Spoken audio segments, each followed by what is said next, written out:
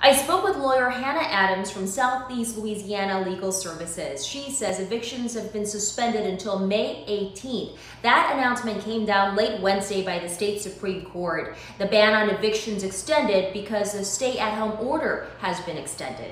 She says that means landlords cannot file paperwork to evict tenants until mid-May. Now, if you live in a federally backed property, those with government subsidies, your landlord cannot file paperwork for evictions until July 25th. Adams says if you live in public housing, Section 8 housing, or other subsidized housing where your rent is adjusted based on your income, and you lost income because of COVID-19, she says report the change right away.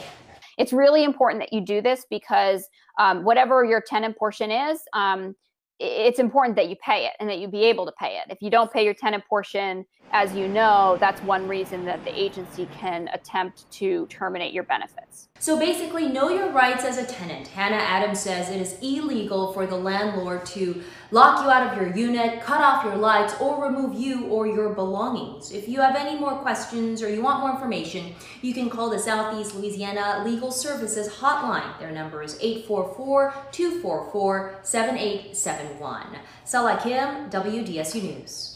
All right, Salah.